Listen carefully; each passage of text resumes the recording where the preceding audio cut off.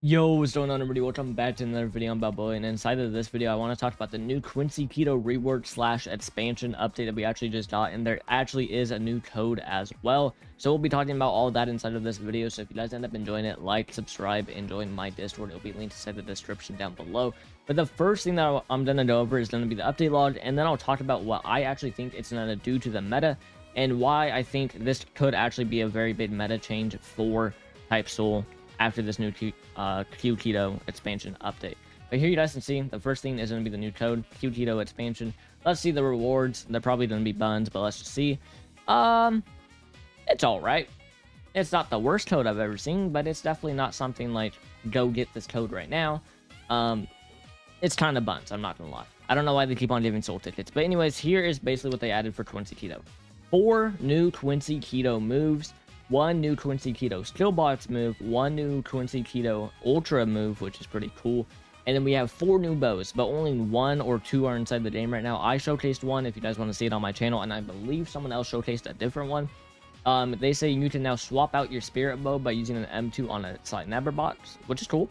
Added a new NPC in London to remove your cybernetic. I might have a showcase on that like right after this video. Wave shot now upgrades when you get the 50 keto stat or above, and shadow was hard nerfed, I'm not gonna lie, basically 10 more seconds added to the cooldown. And then here's some other stuff. Flying dragon has its stun back on the ground slam, which is kind of cool. And then reduced ground catching into flying and lag a bit.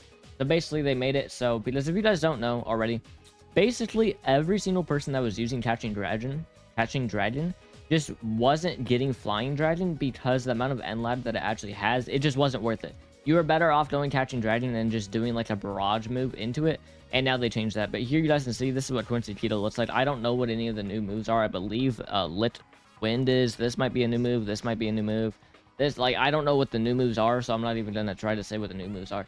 But if you guys do want me to actually drop a PvP video playing with the new Quincy Keto, all that you have to do is get this video to 300 likes. Now for my honest opinions on it, what I think it will do to the meta. Anything right when it gets an ultra skill is automatically completely broken and is meta defining, because we only have speed and Hakuto with ultra skills, and now Quincy Keto has an ultra skill and way more moves and has shard array, an exclusive weapon that is really good, like one of the best weapons inside the game.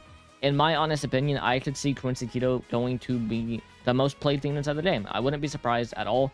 Quincy Keto with like balance or something, I don't know, maybe not visionary, miracle, something like that could be a very, very common build inside like tomorrow, because if the actual Quincy Keto rework is insane and they have an ultra skill, yeah, we're gonna see it all over the place, especially in Clan Wars and especially in ranked, because it's already good. Like Quincy Keto before this rework was already insane.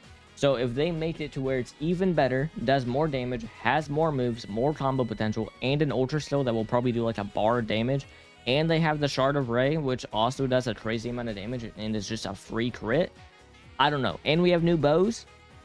I don't know, man. I can definitely see Quincy Keto going to like the #1 build inside the whole game right now. But like I said, if you guys want to see me use it inside PvP, just do this video to like 300 likes, and I'll, you know, change my build that I have on right now to a Quincy Keto build.